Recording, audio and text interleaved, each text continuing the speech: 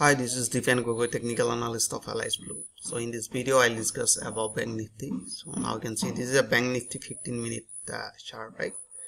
So Bank Nifty, in my previous video, I told that if Bank Nifty break this resistance line, right? Here was resistance line around 27385. So we can see here we have seen a buy opportunity here, and our target was somewhere here. So today already we reach that target, right? So now question is that can I go for buy right now?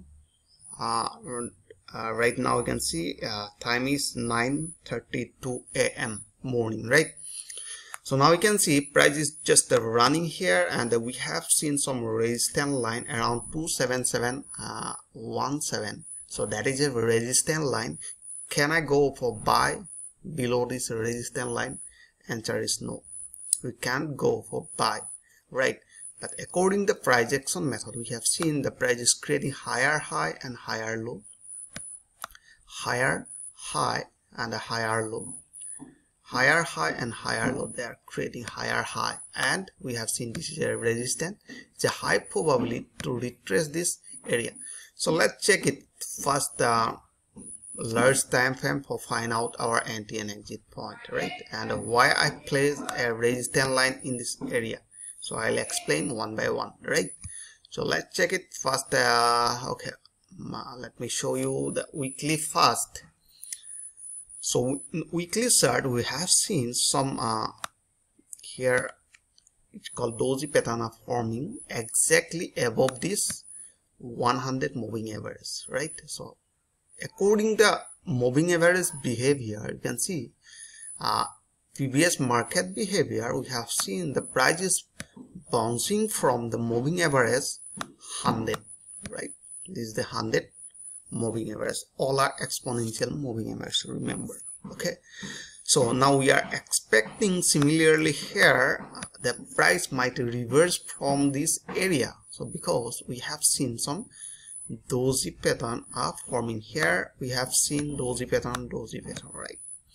But question is that can I go for buy right now? So that is why you can see according to weekly we have seen some resistance line at the level of you can see like 27717, right? Here some support are there, and again here resistance. We have seen three touches area which is trying to break this level. So now it is forming a resistance. So that is why I drawn a horizontal line as a resistance, right? That was weekly. Now let's check in a daily time frame. Now you can see in a daily time frame 20 moving average, which is blue. This blue is 20 moving average, right? Exponential. Remember, this is EMA. All moving averages are EMA, right? Exponential moving average, right? All I'm using 200, 150, 100, and 50 and 20, and small one is 7. That is for crossover, right? So I use for different strategies, right? So according to moving average behavior, we have seen, have you seen this one? Price just pulled down, and here was a support, right? Here was support, here was support, and now they become support, and price just push up, and 20 moving average was acting as a resistance. Have you seen this one? They are acting as a resistance, and after that price just pull down here, right? Again now we can see this was a supporting line, and price again push up toward this moving average, which is 20 exponential. So that is why we never gonna buy below this resistance line, because we have seen previous market behavior here. Price was dropped down from this area, right? And here also high probability to drop again from this area. So that is why below, remember one thing, below this resistance line we never gonna buy, right? If remember, if they break this resistance line, so definitely we will go for buy, because I'm not talking like that there is forming a resistance or support and there are 100% probability to reverse. Not like that. This is a high probability to retrace again from this area. Remember, high probability. But if they break this level, so next targeting toward the level of 28377, next target will be here, right? So we are looking for break this level of this resistance level, right? So that was our analysis. So according to the analysis, we are looking for buy above this area and sell below this area. Have you got it? Right? Okay. We are looking for sell confirmation below. If we are getting sell confirmation, so definitely we will go for sell because trend is down.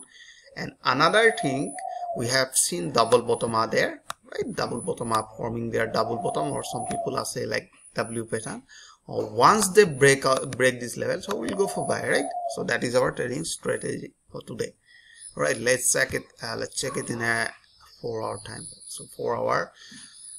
So now we can see price exactly they're following some other moving average. So I don't want to use another moving average here. So you can see they break little more false breakout 20. Some moving averages are following right now in a 4-hour time frame, and here we have seen some false, might be not, I'm talking this is a false breakout, but might be, it might be a false breakout. So that is why for the buy above, let them break this resistance level of 27717, right?